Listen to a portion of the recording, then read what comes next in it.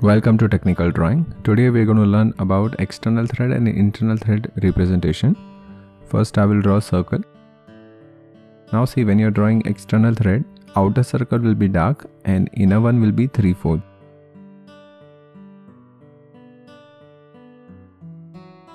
For external thread we need to draw shaft. So what I'm drawing shaft in front view.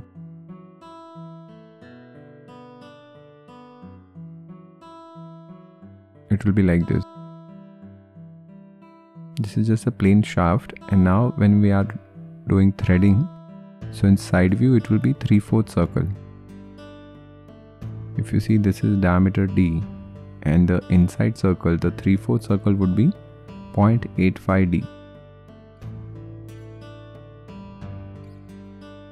So this is how that threading will appear in front view. Remember that this is just a representation, this is not actual thing, but this is how we generally draw. So remember this inner circle can be 0.8 to 0.85 D.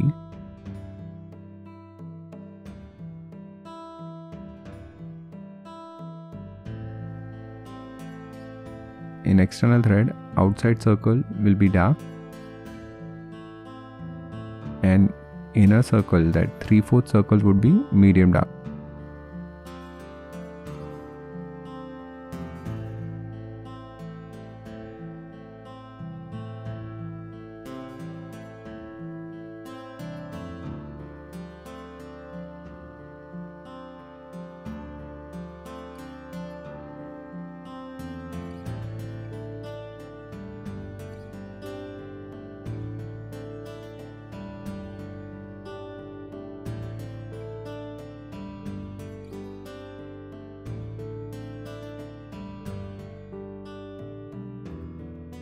Now for internal thread, outside circle will be 3/4.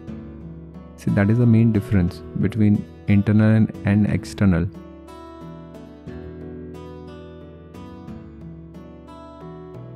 In internal thread, inner circle will be dark, and in external thread, outer circle will be dark. So that is the difference which we need to keep in mind. So it's all about two circles, one is full and one is 3/4. So in internal thread representation, inner circle will be dark and outer one will be 3/4.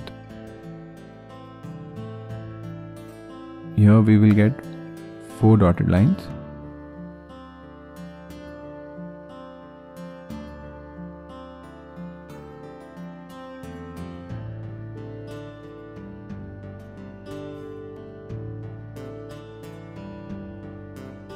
See, this is diameter D.